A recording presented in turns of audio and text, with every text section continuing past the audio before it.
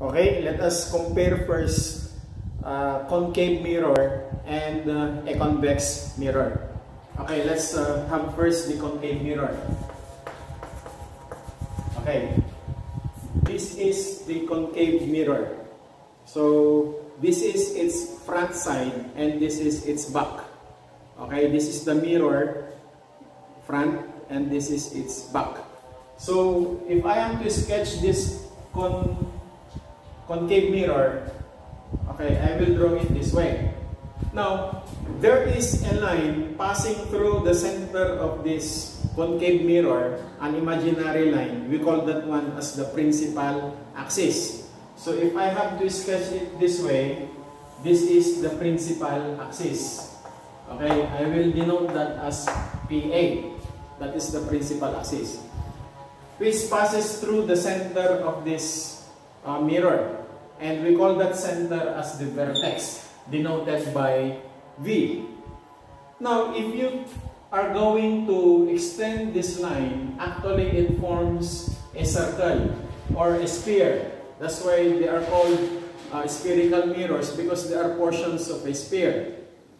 Now, if you get its center, that is this, if you make a circle and this is the center of the circle, we call this one as the center of curvature, or that is simply denoted by C. That is the center of curvature. Now, this line CV is what we call the radius of curvature. If this radius of curvature is, let's say, it is 10 units, the measurement is 10.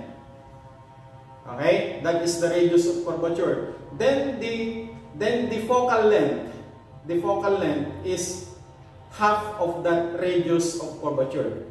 So if it is half, this is the point. I will denote this as the F, and this point is what we call the focus. Okay, repeat. This point is what we call the focus. Line FV is what we call the focal length, which is equal to 5 units. Okay, so remember that. Okay, so this is the concave mirror. For the convex mirror, if we are to draw a convex mirror, okay, so I will have it this way, just like this one. This is a convex mirror. So this is its front, and here is its back. Okay, this is its back. So this is the principal axis. Okay, this is the center of curvature, denoted by C, and then here is the focus, and this is the focal length. So if this is 10, this is equal to 5. Now, if we are to differentiate the two when it comes to their focus, since for the concave mirror, this is the front side niya, and this is the back side, then it has a real focus. A concave mirror has a real focus. Whereas for convex mirror, since this is its front, ito yung front niya, and here is the back, then its focus is what we call virtual. Okay? Virtual or imaginary only. Okay? Okay. It has a virtual focus. And if we are to draw the rays of light in these mirrors, let's say here is the object, and we have a ray of light from the head of this object.